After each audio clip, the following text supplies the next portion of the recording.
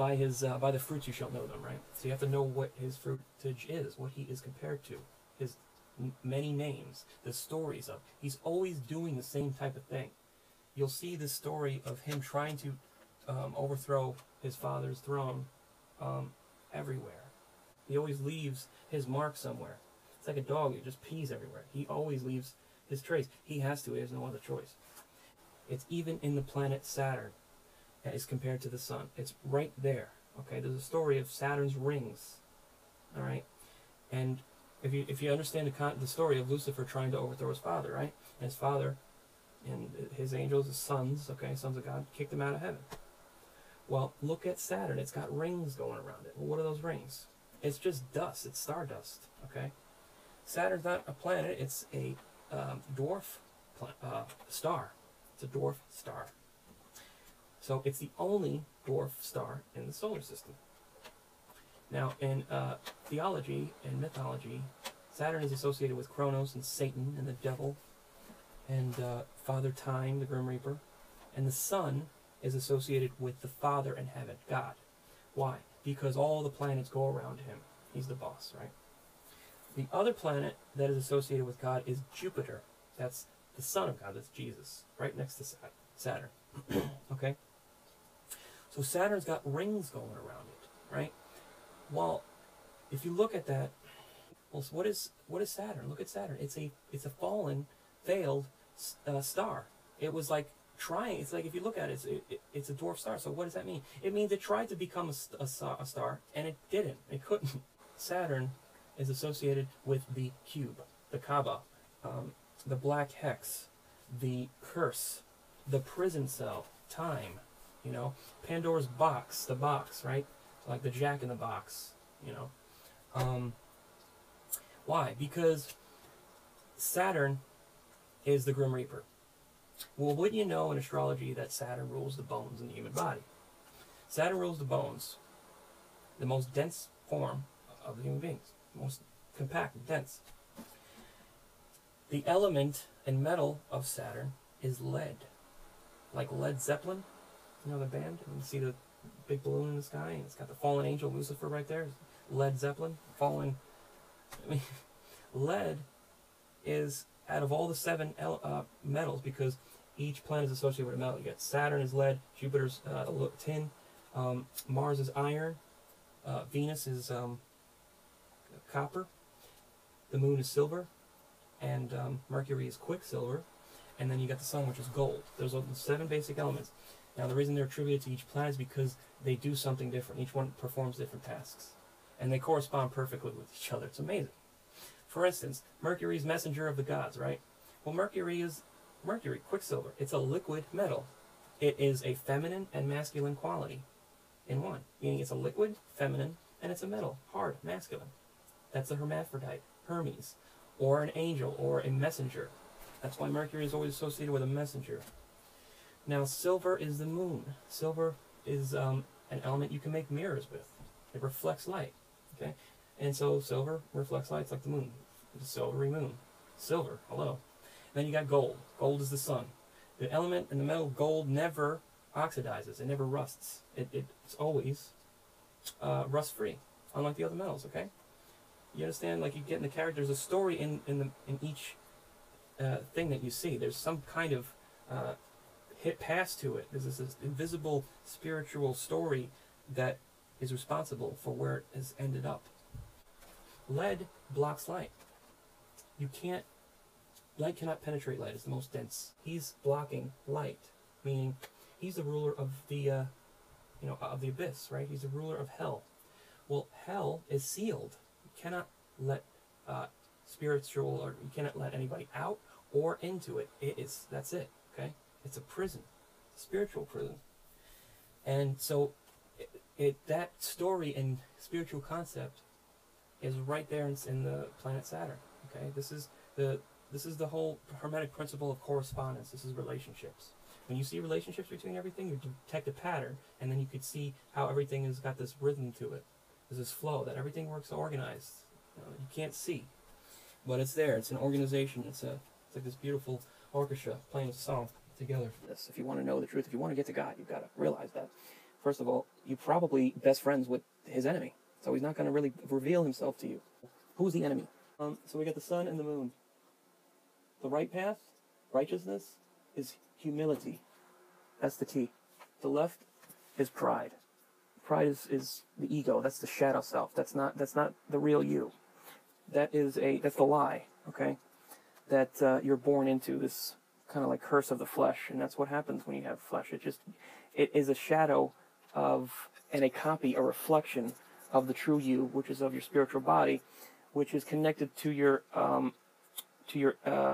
intelligence, your conscious mind in the pineal gland, your intellect, okay, your ego, your willpower, your conscious mind, and your logic and reasoning, but it's fueled by the heart and soul.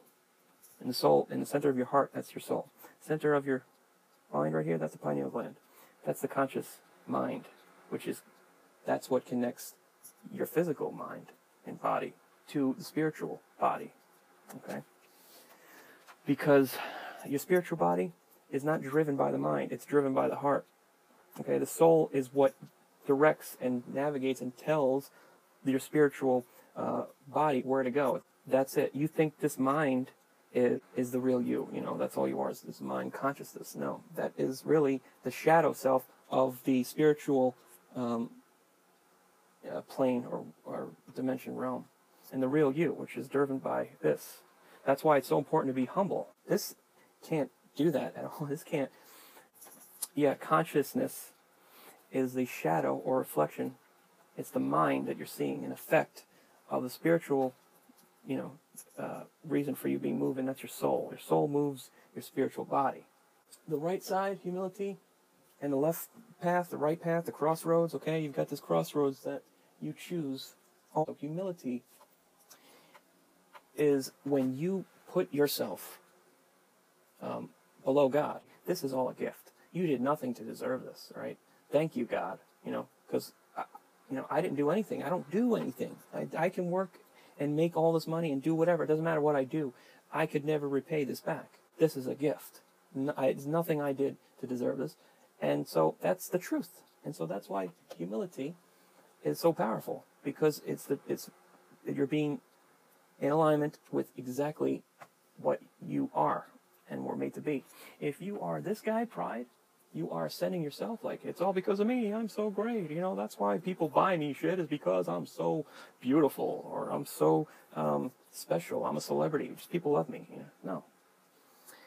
Every time you ascend yourself like that, put yourself up higher, selfish, you are going to fall really hard. Put yourself down below, being humble to God, give Him praise and glory for all you get to experience. Thank you, Father, right? It's like you're loading up a spring. A spring works, you put pressure on it.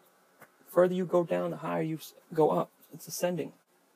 Yeah, there's two paths you can go by. There's only two paths. Now that's how these 4 dimensions work. You got 1 dimension, 2 dimension, and then you got up and down as a result.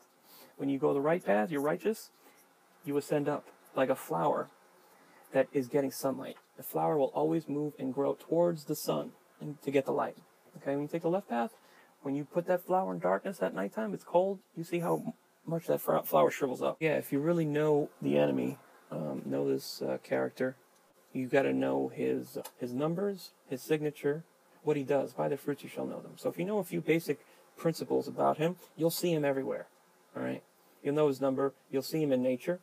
And in chemistry, you'll see him. In chemistry, you'll see him in concepts and principles. You'll see him in... it just is everywhere. There's always a story being told everywhere you look. And this story is an echo of the original, only true, real story that happened, which is the truth. The one story. What happened to make this shit? Heaven, hell, this place, earth, the fall of man, being here, the redemption, Adam and Eve, all of it. That's the true story. That is the spiritual cause that made all this shit happen. Okay? It's just an echo. Everything you see is a reflection. It's an echo. If you look in the heavens and you see these constellations, especially the one Osiris. Osiris is one of 7 of these heavenly heroes, conquering heroes. Okay, you got Hercules, Perseus, Osiris, which is, Orion, his belt and all that. The sons of God disobeyed him. He told them that if you transgress my word, I commanded you, he commanded his angels to do a particular task. He says, if you're going to transgress my word, you're going to be locked up in the abyss, in chains where you cannot loosen or move until the great judgment. That's it. You're going to be in the abyss, locked away. Okay? He said that he would give them a position at his right hand if they obeyed him, but they didn't. So those constellations you see, especially Osiris, Orion's belt, what you're seeing is one of these beings in chains in the abyss. I'm telling you, that's what it is. They cannot move. They're stuck there. They are angles of light. That the pyramids in Egypt, for instance, you know that the pyramids in Giza correspond to Orion's belt. The beings that built those pyramids were highly intelligent, very powerful. All these structures all over the world, all the pyramids, right? All these old temples of what they call pagan gods, pagan worship. They're always in the sacred geometric pattern everywhere you look. Why sacred geometry? Okay, here's something that you really don't know. Is because sacred geometry is the language of angels. The story of the fallen angels and the ones who had sex with women, and the offspring of them were these men of renowned giants. Genesis 6 talks about these beings came to earth granted flesh bodies. Why? Because just after Adam fell and came to earth, God was sending them on basically a mission to help him out, to assist him. And they didn't like this. They were jealous. They couldn't stand Adam. So God granted them flesh bodies. Okay, I don't know exactly why, but he gave them flesh, which is the water and earth element, on top of the fire and air elements, which they already naturally are. Air is communication, fire is spirit or light, right? That's what they are. Chariots of fire, God's messengers. So those elements, that's what they do. And so once they were given this gift, right away, these angels made a pact with each other. And they said that they're going to transgress God's word. They're going to have sex and experience the flesh. Why? Because they couldn't control themselves. The flesh is so powerful. And it's such a, with the stimulus of sex and drugs and drunkenness and all that crap, right? Well, they made a pact and said that they're going to do this, and they're all implicated, and they bound themselves to a mutual, this contract, this agreement, that they're all unknowingly going to do this, okay? All guilty. So they had sex with women, all right? The offspring were huge. I mean, they just bursted out of the mother's belly, a lot of them. A lot of them died at childbirth, a lot of them came out. Not only did they have sex with women and have offspring that were 2 servings of air and fire, which is what? Spiritual willpower, right? And intellect, okay? But it was angelic power in a flesh body, just like Hulk and Thor. I mean, that's exactly what they were like. These are the beings that built these pyramids and temples, all based around sacred geometry. Why? Because their fathers were angels, and their mothers were earth-born. Just like the story of Perseus and Hercules. His father was Zeus, his mother was, woman, whatever. These beings were incredibly intelligent and incredibly strong. They used to freaking eat people. They used to be gods. They used to be worshipped, okay? And not only did the angels mix with women, they taught things that corrupted man completely, which is the art of war, putting makeup on women to make them more seductive, teaching women how to give abortion, and teaching astrology, and amongst other things. Then they decided to mix themselves with animals. If you look at the Hindu gods, the elephants and the monkeys that look like man, that's exactly what they did. They mixed and genetically engineered. They mixed with all this crap. They just made a friggin' mess of things. And they were pissed at Adam because they said, well, he transgressed your word, and look what he did, And God told him, he said, you know what, if you had flesh, you would transgress, and just like Adam, but you'd do worse. And he was right. They did worse. They almost friggin' destroyed the planet because of it, all right? That's the whole story of Noah. That's why he flooded this whole place, okay? And so, these constellations, they were revered by the people who built the pyramids. Why? Because that was their fathers. Once their fathers, after what they did, God sent them to the abyss.